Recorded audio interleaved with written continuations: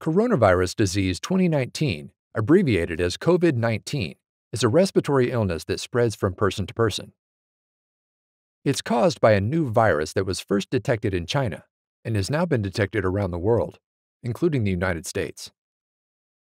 The World Health Organization, the U.S. Centers for Disease Control and Prevention, and other public health authorities are still learning about this virus and are working hard to control its spread and make sure our communities are prepared. You can help protect yourself and those around you from getting and spreading respiratory illnesses like COVID-19 by taking some simple precautions. One of the most effective ways to prevent the spread of germs is to wash your hands often. Make sure to scrub with soap for at least 20 seconds. If soap and water are not available, use an alcohol-based hand sanitizer that contains at least 60% alcohol. Hand washing isn't the only preventative measure you should take to reduce the spread of germs. It's also important to avoid close contact with people who are sick and keep at least 6 feet between yourself and anyone who is coughing or sneezing. Avoid touching your eyes, nose, and mouth. Cover your cough or sneeze with a tissue, then immediately throw the tissue in the trash. If you don't have a tissue, cough or sneeze into a bent elbow instead.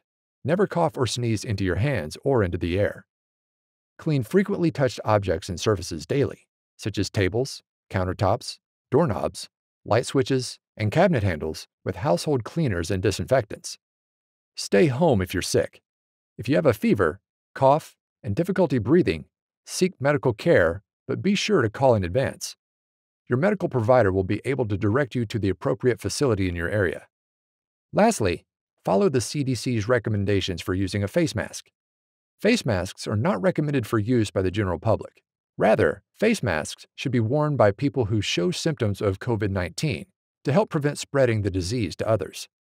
Face masks should also be worn by people taking care of someone with COVID-19, such as loved ones or healthcare workers. While there is currently no vaccine to prevent COVID-19, staying up to date on your other vaccinations can help you stay healthy and protected against other respiratory infections, such as a seasonal flu or pneumonia. If you haven't already, ask your healthcare provider about which vaccinations are recommended for you. If you have any questions about how to best protect yourself against respiratory illnesses like COVID-19, talk to your healthcare provider.